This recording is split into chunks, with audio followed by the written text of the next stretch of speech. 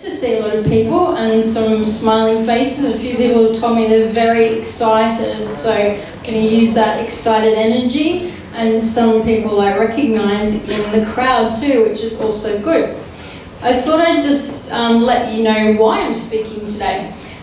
So I'm, as Ella mentioned, author, international speaker and consultant, not just about vegan stuff, but I also give a lot of workshops and consultations on various things, including online etiquette and communication. They're my websites down here, if you want to check them out. And my vegan journey began in 1994 when I was at school, which is quite a long time ago. I just had my 20-year school anniversary even. And I went vegetarian first when one night, on a Saturday night, my family and I, we always used to have a leg of lamb. And I knew it was a lamb's leg because that's what it's called.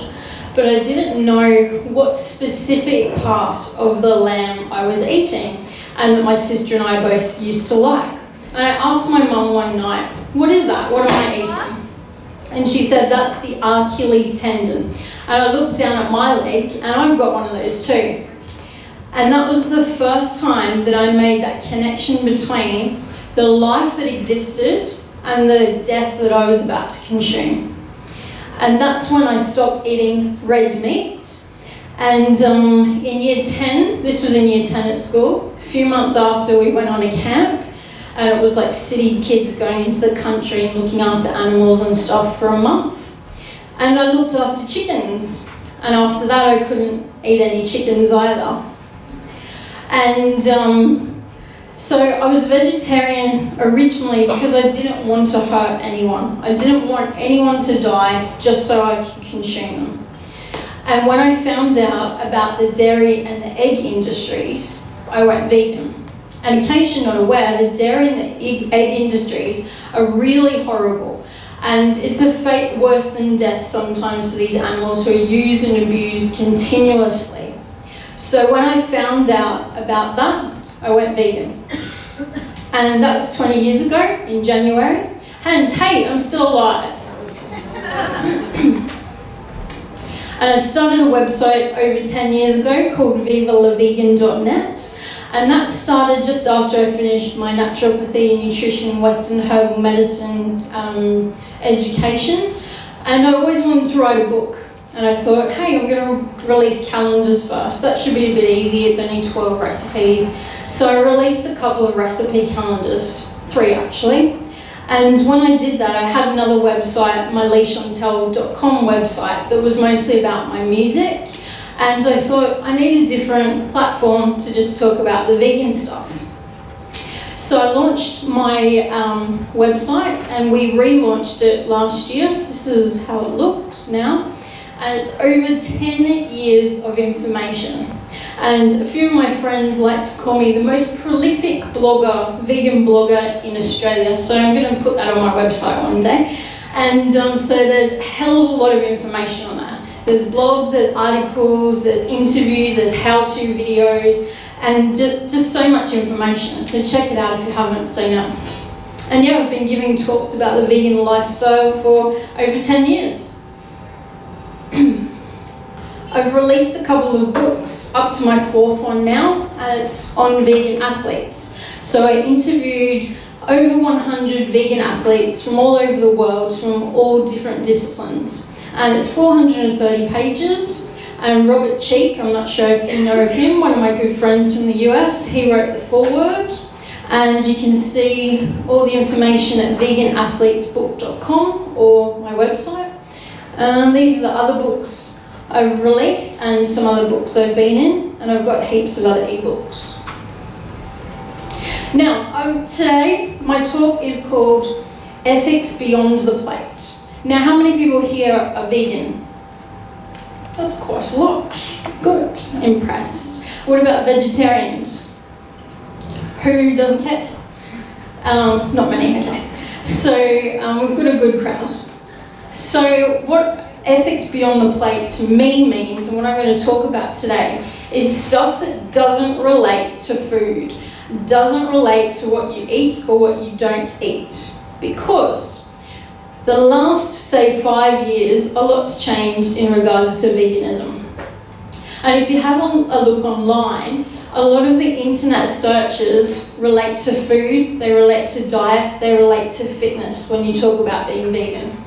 And there's a lot of terms that focus on these things, like raw vegan, high carb, low fat, all that sort of stuff.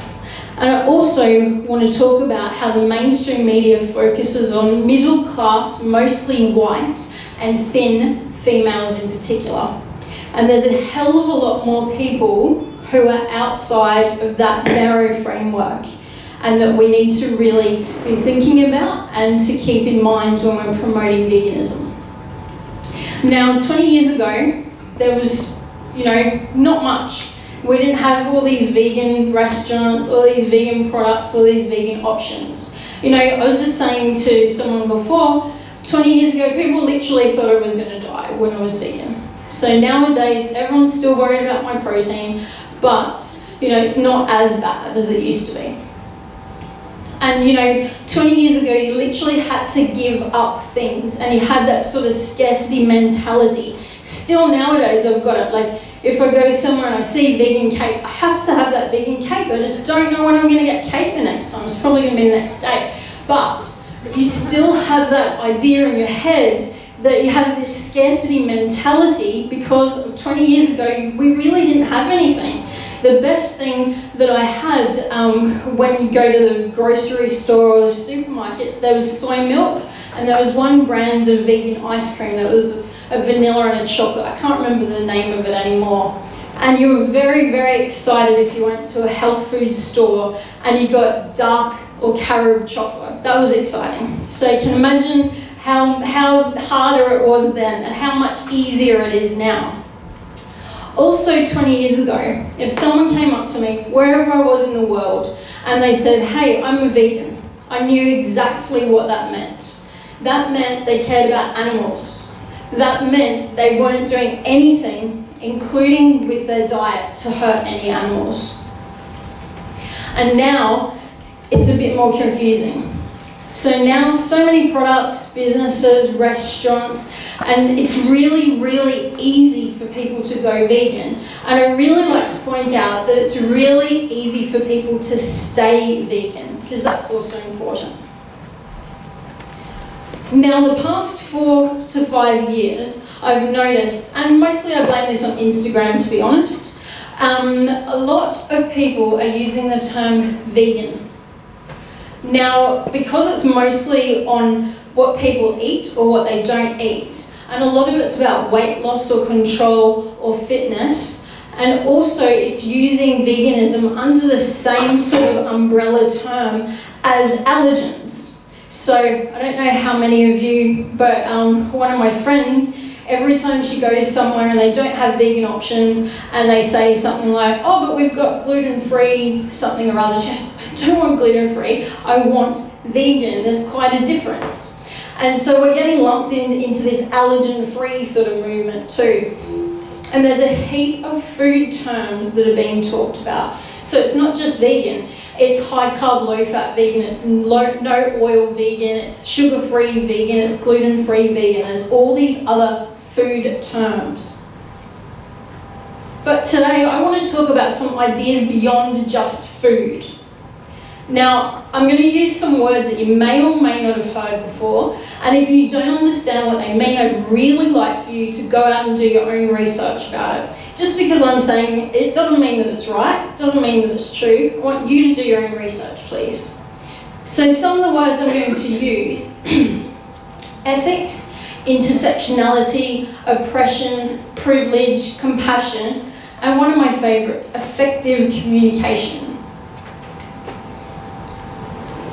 So if we're focusing on food aspects and food-related aspects, that's only one part of being vegan. And I think when people are promoting these things online, that sometimes they should be using the term plant-based instead. Because plant-based just means you're eating plants. It doesn't carry all the other ethical considerations that a vegan lifestyle does. And I fully understand that words and meanings change over time. So many new words are added to the dictionaries all the time. But, you know, I find it really hard sometimes when I have more in common with someone who's a meat eater, who is interested in social justice issues, than I have with someone who's a vegan who really just wants to look hot in a bikini.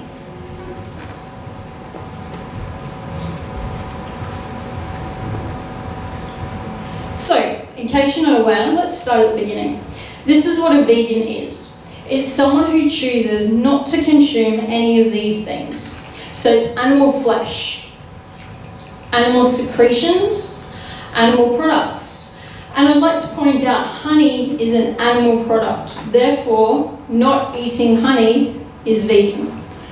Also, animal byproducts. But as I've said before, veganism is not just a diet. So this is the term that has been coined by someone from the Vegan Society in the UK.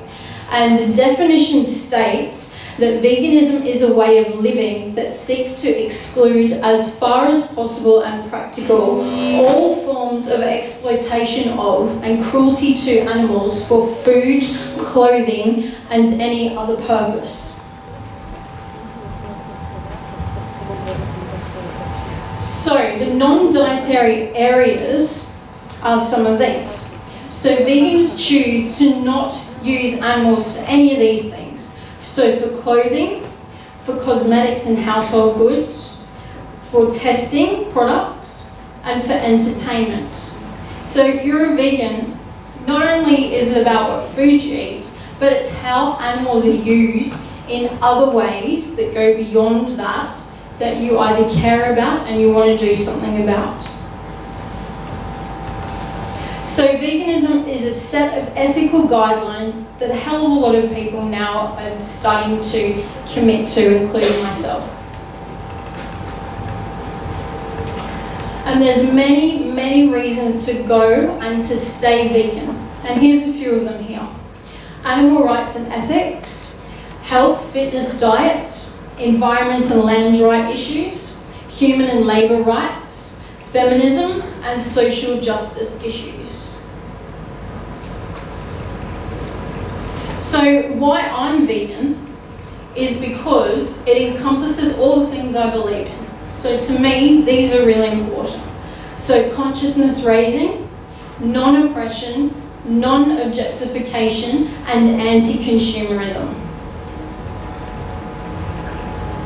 And I went vegan primarily for animal rights. I've also been involved in feminist environmental movements, and now I'm interested in social justice issues and how these interact with veganism. And it's my way of leading by example and showing people how to promote peace, love and compassion. And I've been talking about this for 10 years, so I obviously enjoy it somewhat. So I think veganism is a great way of putting compassion into action, living in line with your beliefs, leading by example, and showing others how you want our world to be. And there's so many reasons. There's ones I've listed before, but there's so many others as well. And I want you to really think about learning something new and thinking about some other reasons that you can add to why you're already vegan. And, you know, I really want you to think about those sort of things because it's not important. It's important to be vegan, but it's more important to stay vegan. And so, just to go over it, vegans do not partake in any of these things. So use, abuse, exploitation of non-human animals for any reason, not just food, any reason. So more focus needs to be on things beyond what we do or we don't eat. So that's the whole idea of my presentation for today. Who likes puffins? They're so cute. Anyway, so veganism to me is just one step. It's really important, it's a very necessary step, but it's just one. So I want you to get involved and to learn more. And you know, I think everyone should do this just in general in their life. Learn about different people, learn about different cultures, Learn from other people who've been there and been doing these things for years. There's so many great not-for-profits, there's so many great groups that have been doing some great things. And you can use their content and information to share. And this can include things like undercover investigations, fact sheets, recipes and videos. There's so many things. You don't need to create your own stuff. It might already be out there. I don't necessarily 100% agree with any groups, but a lot of people create awesome content that you can share. And so today, I'm hoping that you'll learn something new today, and I'm hoping that you'll share what you've learned with someone else. And I'd like you to think about how you can learn more, how you can do better, and become a better example of compassion in action. Does anyone know what the term intersectionality means? Has anyone heard of it before? So just a very small percentage. So that's good, we'll all learn something new. So what it means, in just a really basic way, is it's linking other social justice issues to each other. And it's working together to make some changes. So I've just listed a few at the bottom here of some examples that intersectionality addresses. They include racism, sexism, speciesism, homophobia, ableism, classism, and ageism. If you're not sure what some of those words mean, please do a bit of your own research into that. Now, what I'm going to do is go through a few different things. I'm going to give you a couple of facts, and then I'm going to ask you some questions. I'd like you to think about that, whether you think about it now and yell out some answers, or whether you think about it later on while you're trying to sleep. So the vegan diet can be healthy, and now I have to put that in bold sort of letters, because 20 years ago, you could easily lose weight from a vegan diet, and it was really great because you just literally focused on whole grains, fruits and veggies, nuts and seeds, beans, legumes and pulses. That's the 4 staples of a vegan diet. Nowadays, I bet you've had a lot more than just those sort of things if you've been eating vegan or been eating a plant-based diet. And there's a lot of not so healthy vegan foods. There's a lot of packaged and processed foods that exist now.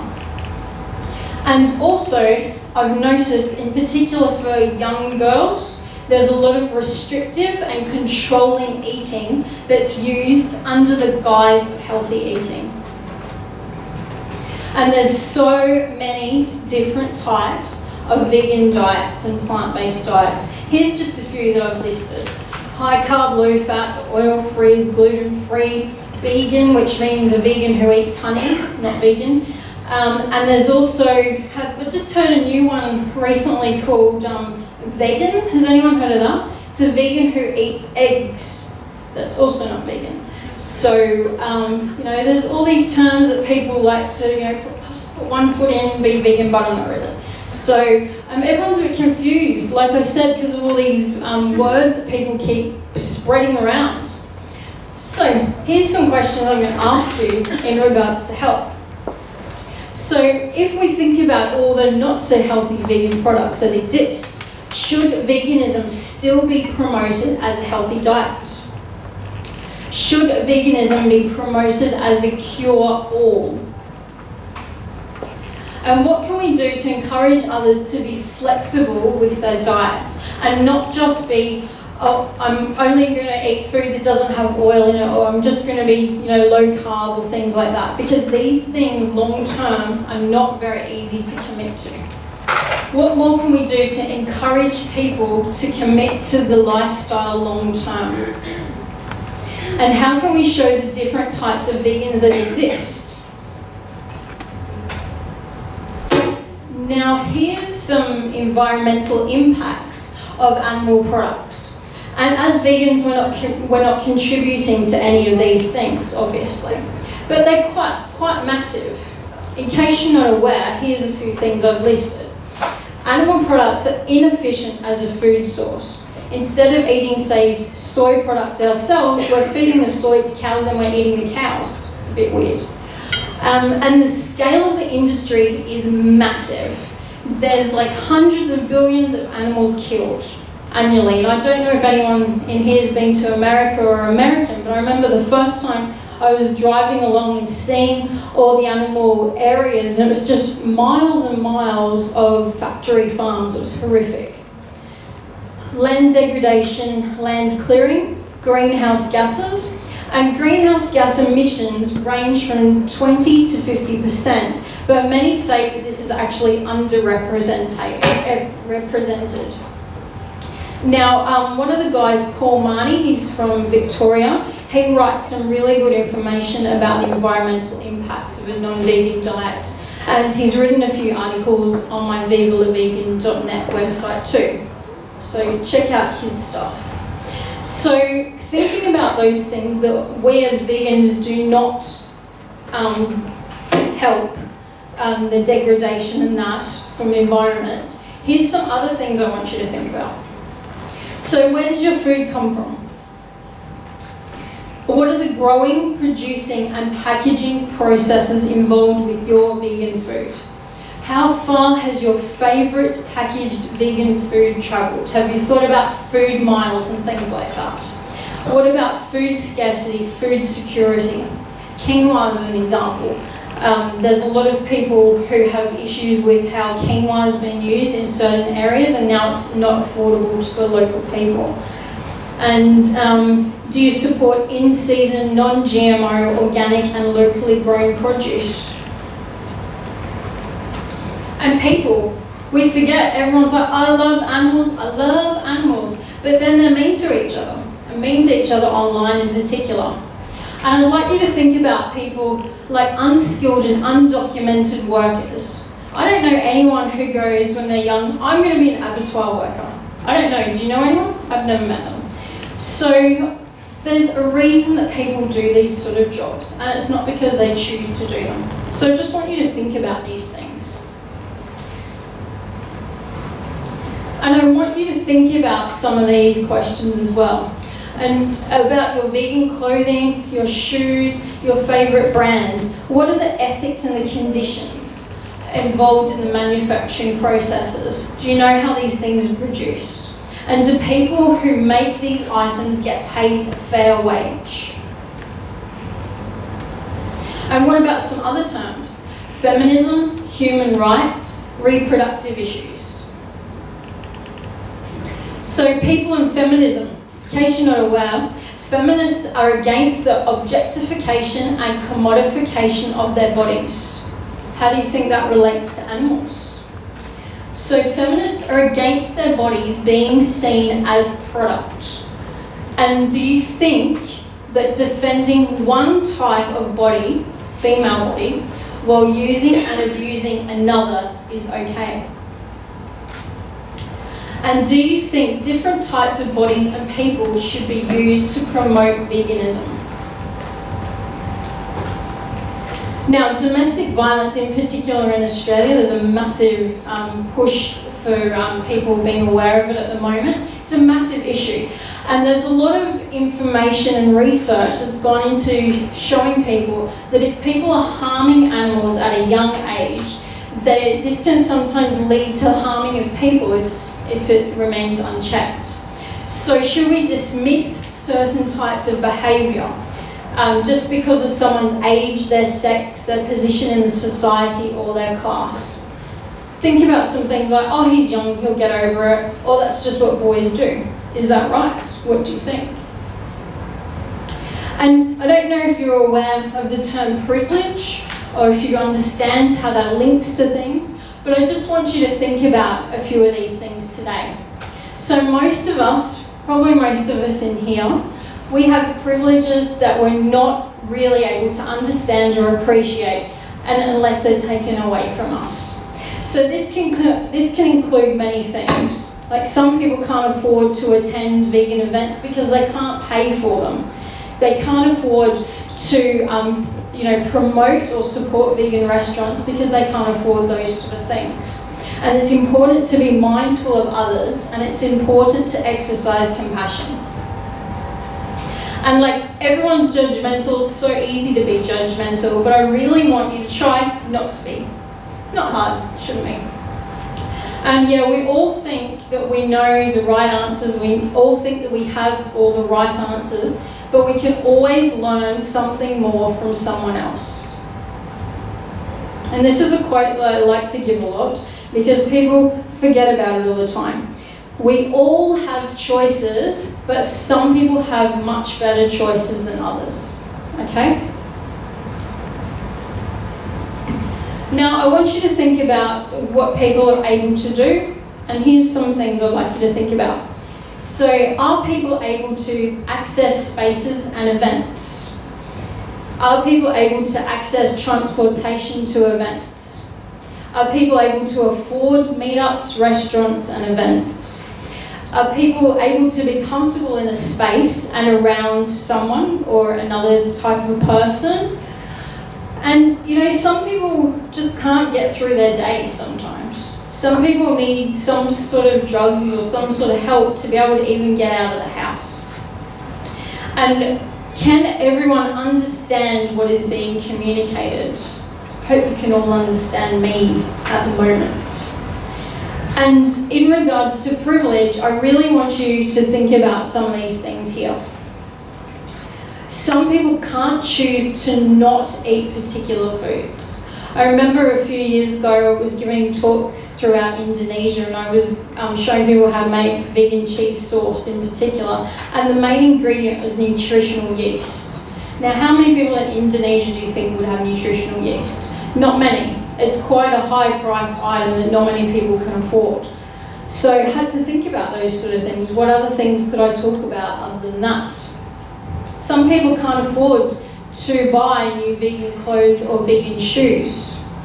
Some people can't access transport to support vegan restaurants or vegan events.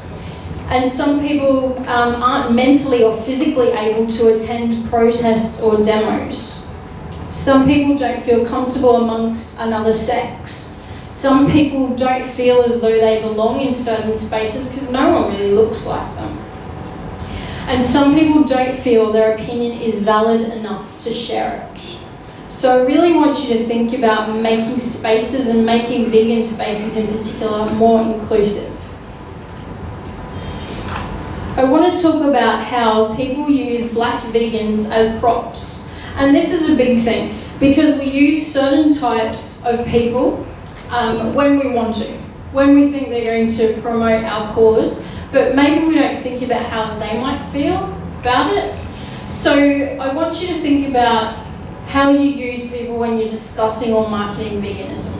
And we're not trying to use them as props. We don't need to commodify a group of people to further our agenda or what we're trying to do. You can still promote something and still be mindful and compassionate to someone else. There's some really cool books. Well, they're actually pretty intense books, but these two here, Dreaded Comparison and Turtle Treblinka, that are good examples of the connection between slavery and human supremacy that use really good language in a respectful way. So if you'd like to know how to maybe talk about these issues, I'd suggest you have a look at those books. And there's quite a few good websites that I'll get to in one of the next slides. But this is from Justin Van Cleek from Striving with Systems. And these are some tips. So we want to stop being too liberal with how we apply language and learn to be sensitive towards others when we're having these sort of discussions. We want to amplify the voices of marginalised people, and we want to do this in a respectful way and think about what it's saying about your activism if you need to say these things when you haven't experienced them yourself. And you need to make an attempt to understand how this oppression impacts different groups, and so it maximises your impact and builds a more broader and more inclusive community and society.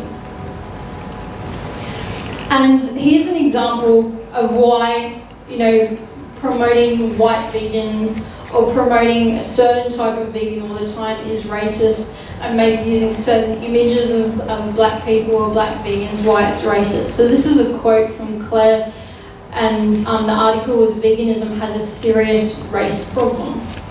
And I'll read it. Material designed to provoke a white audience is also liable to alienate a black audience. We do not want to be alienating others. By using slavery as a tool to promote vegan values, vegan activists make clear that vegan spaces are frequently racist spaces. If you're promoting something and it's racist and people are seeing it as racist, why are they going to come to an event where they feel as though they're going to be excluded from it? And it's often the case in predominantly white spaces where racism goes unchecked that there is little room for people of colour. And this marginalisation results in the perception that veganism is a movement by and for white people, which it really isn't. And there's a lot of people of colour who are vegan, but you don't really see that getting marketed mainstream. This is another thing from Afropunk, Stephanie Brown. This is really good, and it's quite a long one, so I won't read it. But it's just the main point that I've highlighted here is what does it mean when white vegans argue against the demand to be viewed and represented as fully human, rather as props in their version of non-human liberation. So just think about the words you're using and think about the phrases and the images you're using, and whether or not it's just a prop, and whether or not you're thinking about how someone else might feel if they see that. It might trigger people. So here's some good websites to check out. Black Vegans Rock, mostly US based. Most of these are US based actually. Food Empowerment Project, that's probably my favourite group actually, to be honest. And they do a lot of really cool stuff about environment and humans and animals, not just vegan as food. The Intersectional Vegan on Tumblr, Sister Vegan Project, and Vegan Feminist Network. They're all some really good websites that I hope you check out. And I want you to always think about learning something new and know that what we know now isn't all that there is, and there's so many other movements that we can learn from. If you shared something online and someone says, hey, it's a bit disrespectful, or if you thought about rewording that in a particular way, it might be annoying, you might get put off by it, but take the chance to go, hey, this person might know about something that I don't know about, and you need to be open to learning more from them. A great example of welcoming allies is the LGBTQI community. And they have accepted a lot of people into the movement who aren't necessarily gay, who aren't necessarily lesbians, but there's a lot of people who are allies to this movement. Now, how can we learn from these sort of movements? And how can we get people involved? And how can we get people involved in other social justice movements and support their causes? How can we encourage others to support our movement, whether or not they're vegan? So like allies, not 100% into being vegan or into the movement, but how can we get more allies? And this is really important. How can we promote veganism in the most inclusive way? Not just all about white Western people. So the best way to promote something is to find out what people are passionate about. What's important to you? What makes you tick? What's going to make you actually do something? And if you can find out people's passions and motivations, you can plant the seeds of change. And vegans are still 1 to 2% of the population. So we probably do need a few more allies, I think. And like I was saying before, it's not just being vegan, it's staying vegan. And there's lots of reasons why people stay vegan. And these are just this is some information that's from the Humane Leagues Lab. And I'd suggest you follow them if you're into stats and data and stuff like that, instead of someone just making up a false claim and making a nice meme and then everyone thinks it's true. So these are some facts from their research, the reasons why people stay vegan. So animal welfare is the most effective way to get people to eat less meat. And health reasons are the second best. Now for me, I don't understand those sort of things. I'm like, I care about the animals. Once I found out about how they were being hurt, I want everyone to know the reasons I went vegan. And if I told them they should just go vegan because I did as well, why is that so hard? Because not everyone cares about the same things that you do. You have to find out what other people care about as well. And whether or not I agree with animal welfare instead of animal rights, or I agree with people eating less meat instead of being vegan, this is the main reason why people will stay vegan, which is what we want, or even start to go vegan. Some other good books that I seriously want you to read. Nick Cooney from the States, he's written 3 books. His latest one is How to Be Great at Doing Good, and he started the Humane League in Australia that now has become Humane, or one of the branches of the Humane League Labs. And they talk about how to be effective, because it's all well and good to be an activist or to be spreading the word about particular things, but if you're not effective with the way that you're delivering the message, or if you're not effective with how you're delivering it, is it going to work? Is it going to be worth your time? Now, as a vegan, or as a lot of vegans, we really don't just care about non-human animals, so we all need to start acting like it, because a lot of people don't. We need to learn more about each other and the world around us. And we need to know that all systems of oppression need to be challenged and need to be stopped. That's why I'm linking all these different things together, because every single one of them I've mentioned is a form of oppression. And I understand there's only 24 hours in a day. This is very overwhelming. I've given you so much more information. There's only a few things that you can handle at one time. But I want you to start with what resonates the most with you. When I was talking about stuff, what were things you went, oh yeah, that's it. I'd like you to start with that, find out more information about that. And you know, what are you most passionate about and what are you best at communicating? That's a great place to start. And I want you to always aim to listen and learn more and focus on more good and less harm. Now, online, I give talks about online communication, online etiquette all the time, and I really don't understand why people are mean to each other. I don't think it's hard. You have to say something, just maybe think about it first, sleep on it, think about a different way you could maybe say certain things. And yeah, you can still disagree with someone without using horrible names, horrible terms, and negative words. And remember, rightly or wrongly, you may be the only vegan that someone comes in contact with. And what you do and how you do it reflects the whole movement. So we need to start acting like that. Here's my top 10 tips for online etiquette. So the top tip, and the most important, is act, don't react. I think just that for life in general is a really good tip. If you have a private matter, not every single person online needs to know about it. Just maybe send someone a direct message or an email and just talk to them about it. Use correct spelling, grammar and punctuation. Be mindful and conscious of what you're sharing and who's actually going to be reading it. Be kind and keep your passwords safe and make them hard to guess. That's a whole other thing, security online. That's a good start. If you see someone being mean to someone, being not very nice online, please report it.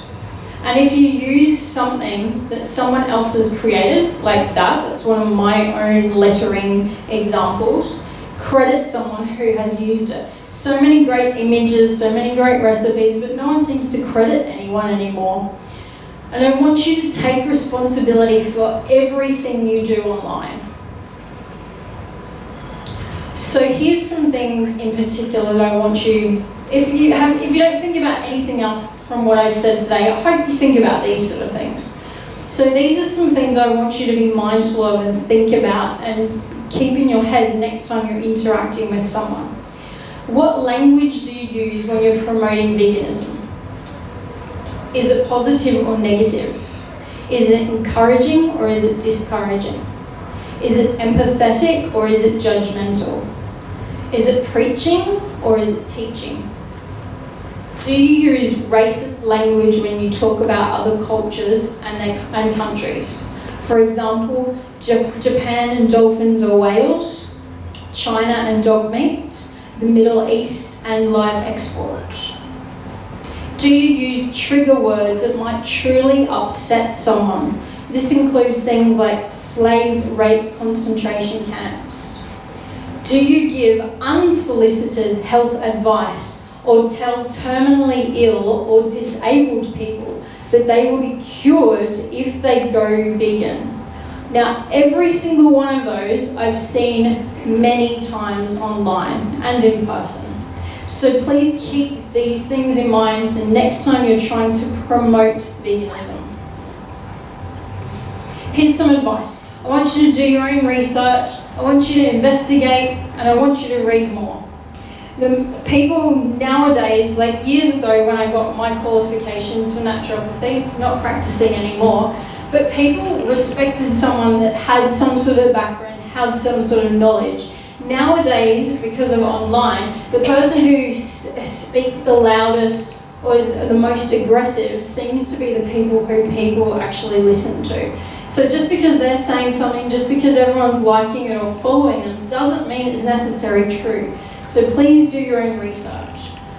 And focus on finding out what connects us to each other than the things that disconnect us, because there's a lot more that we have in common with people. So lead by example and be consistent. In my 20 years of vegan, that would be my best tip for everyone. Lead by example, be consistent. And I really want you to be the best version of yourself, and I'd like you to start from now. And you know, it's all about small steps. It might seem overwhelming, all the information I've given you today, but just find out some more about something different each time you can. And you know, once you give someone an idea, once you plant some sort of seed, they can ignore it for a while, but they've still understood it. And I've got a heap of friends who 10, 20 years ago I mentioned something, and they'll quote it back to me. I've forgotten that I even said it, but they'll go, that's why I went vegan, that's why I went vegetarian. And you know, there's still all these little small steps along the way still get to the same destination. They're still important. And remember, importantly, that what works for you may not work for other people. And it might not even be effective, like we saw before with some of the other stats. And we're all made up of the same thing, but we're not all the same. Here's a couple of other things. Focus on encouragement instead of judgment.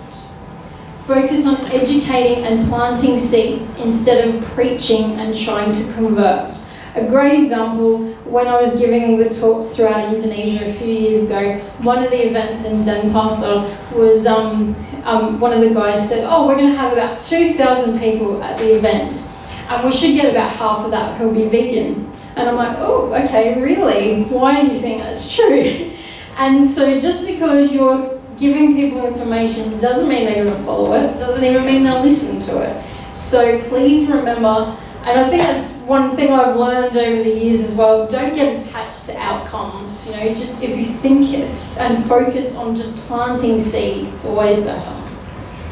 Always remember kindness, always remember compassion, and be the best vegan you can be, or vegan in training for your other people. And I want you to start now.